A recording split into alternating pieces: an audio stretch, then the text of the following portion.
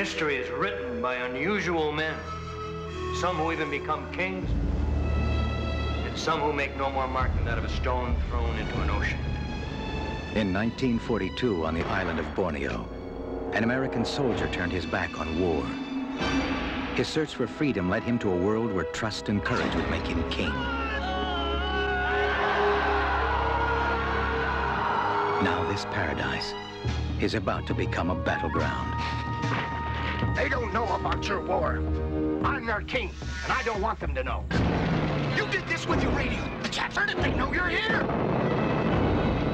A British soldier following orders, but listening to his heart. You trust me. Between the good or bad in a man, I choose to believe the good.